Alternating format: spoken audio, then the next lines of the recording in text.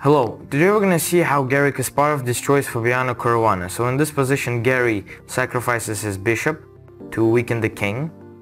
And here Fabiano offers an exchange of queens, but Garry denies it. After a series of moves activating his knight, activating his rook, going back with the king, activating his bishop, Fabiano is just moving his king, then a check. I'm gonna make you an offer that you can't refuse.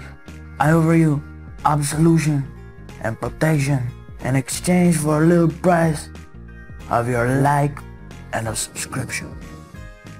Amen, brothers.